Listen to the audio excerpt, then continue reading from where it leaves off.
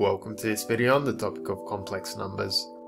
In this video, we're going to have a look at how we can calculate the modulus and argument of a complex number using manual calculations and also using our technology.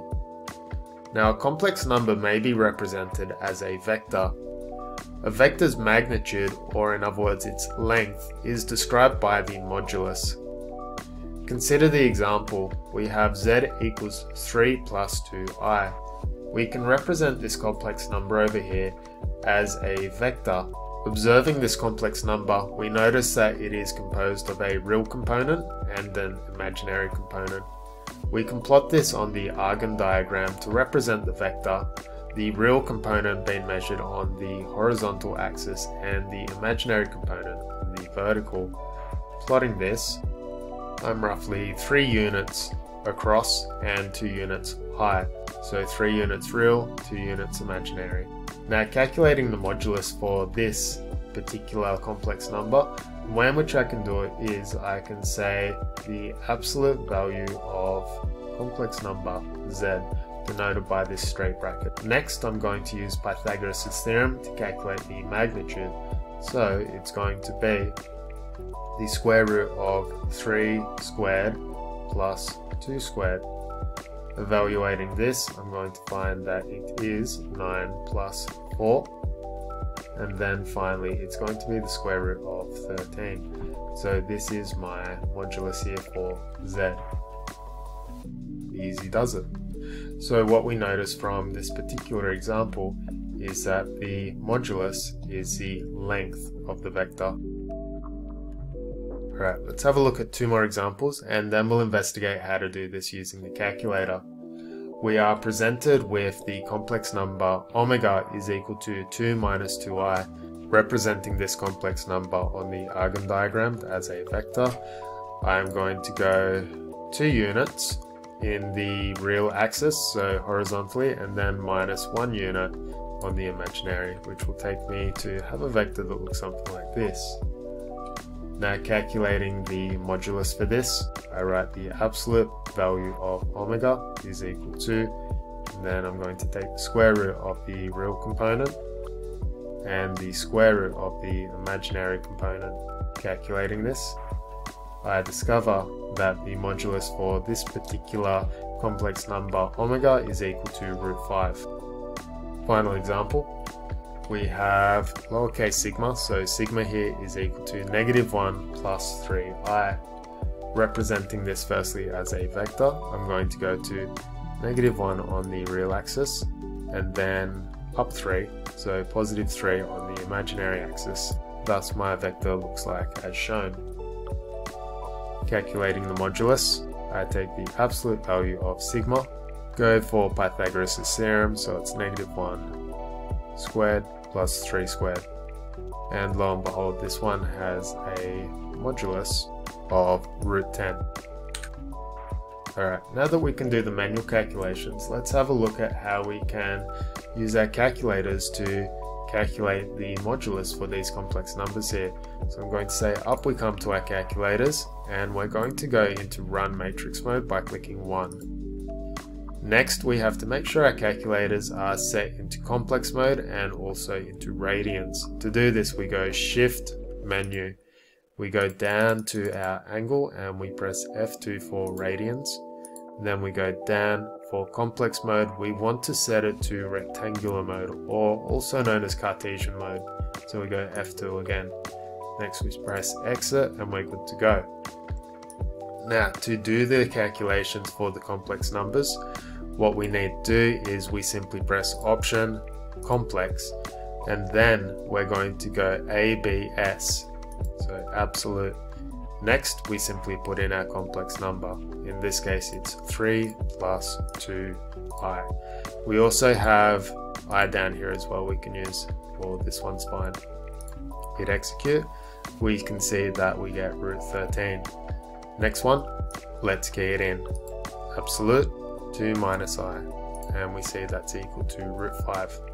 And final one, we have sigma. So absolute -1 plus 3i. And lo and behold, we get a value of root 10 as expected. So what we've been able to do here is to calculate the modulus of complex numbers using both the manual method and the calculator method. Let's put this away for now. Alright, moving on. Now that we've had a look at the modulus, let's have a look at the argument.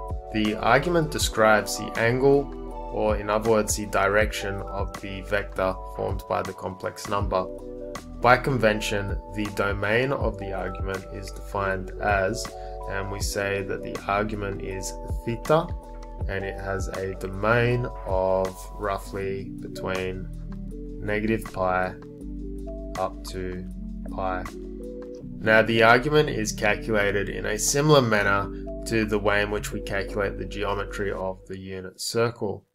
Now as such, what we're doing is we're dealing with a situation where we can have 4 different types of scenarios.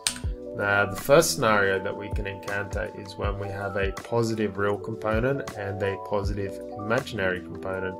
In such a case, we get a vector that looks something like this. So we're pointing outwards in a top right manner. So the first quadrant.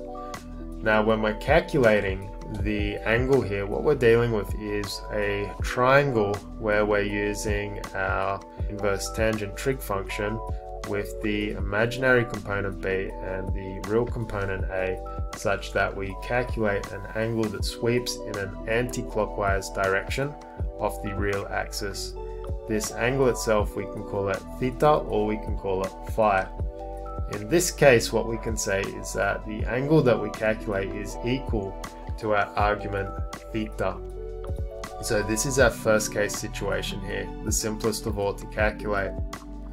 Now when we move past the first quadrant, we move into a situation that requires multiple steps to calculate our argument. Now what we're dealing with here is a situation where we have a negative real component, so we're not here but we're over here, and a positive imaginary component.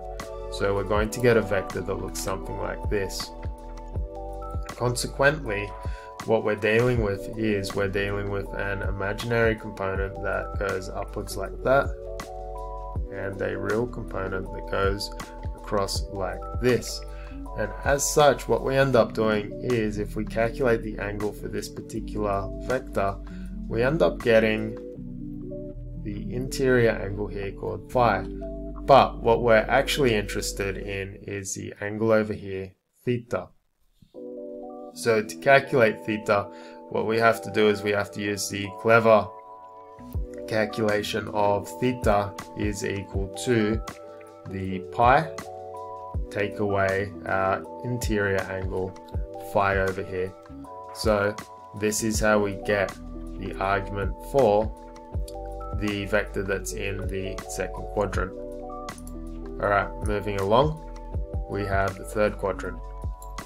This is when we have a negative real component and a negative imaginary component as well. Now consequently, the vector for this particular sort of situation is going to look something like this. So we're pointing downward like so. Now you might think to use your unit circle sort of identities and say that theta is like this, but remember the domain for the argument is defined as being between negative pi and pi, and if we do this, we're not in our domain anymore. Rather, what we need to do is we need to do an angle shown like this. So theta is like that. We're sweeping clockwise. Now similarly, if we want to calculate this, we first have to get the interior angle shown over here, because this is our imaginary component and we're using our real component to do this.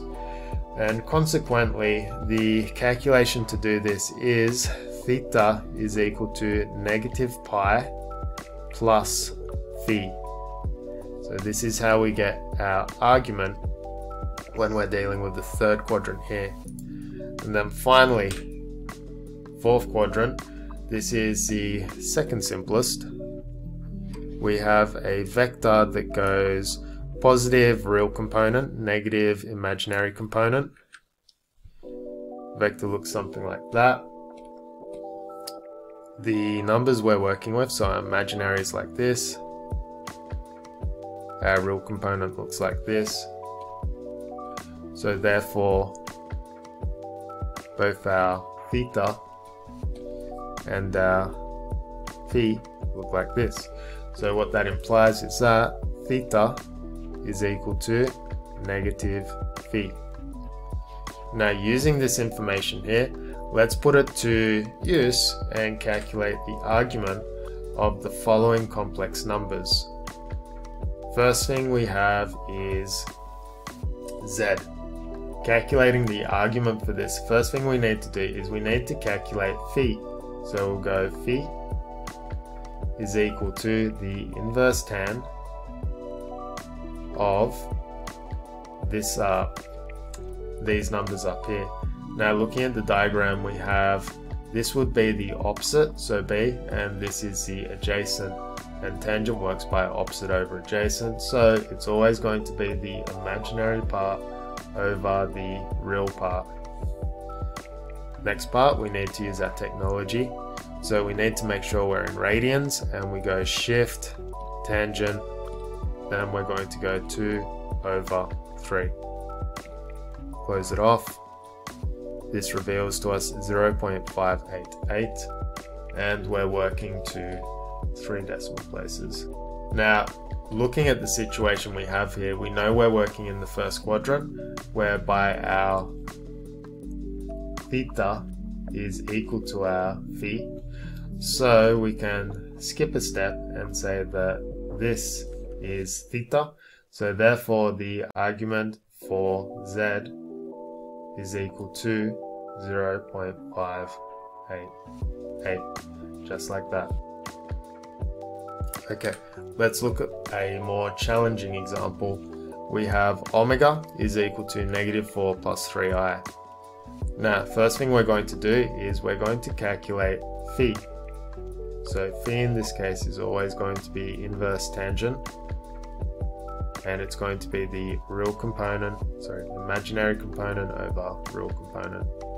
Now, because of the way we're calculating these using our quadrants over here, whenever we have a negative real component or negative imaginary component, we can drop the negative altogether and just throw it through as a natural number, or we can just throw it through as a positive number.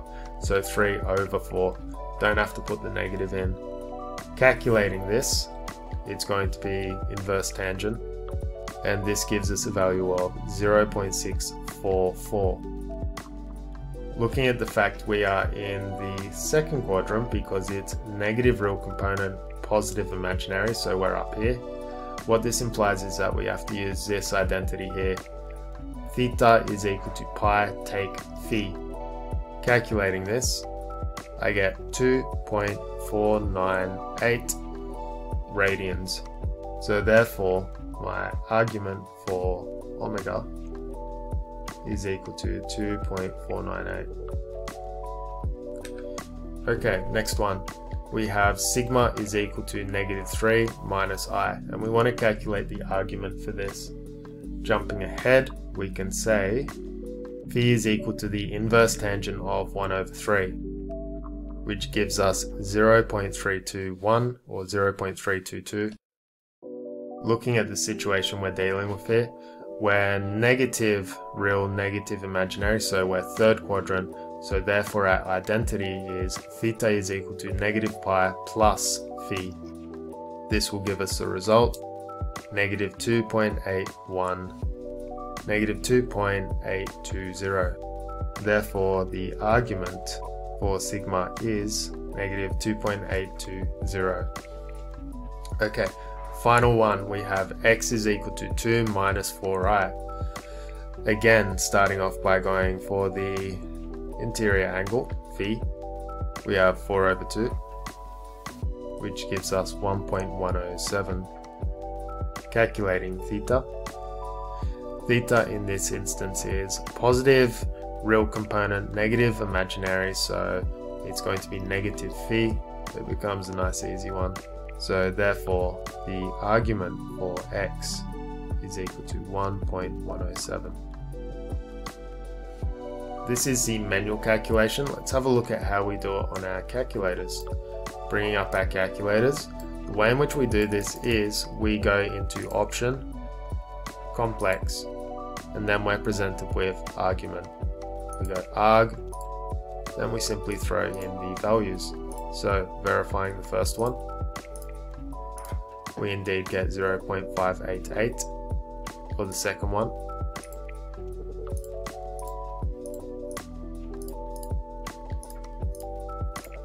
we indeed get 2.498. Third one,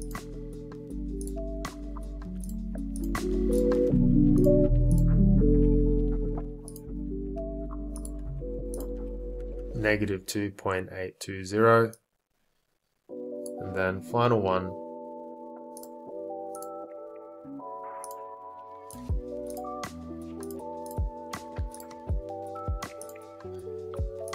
we indeed get negative 1.107. So I saved myself from making a mistake using this calculator to verify. So in summary, what we had to look at in this lesson was we had to look at how we could calculate the modulus, and we had to look at how we can calculate the argument, and we had to look at how the modulus and argument represent the length and the angle of a complex number.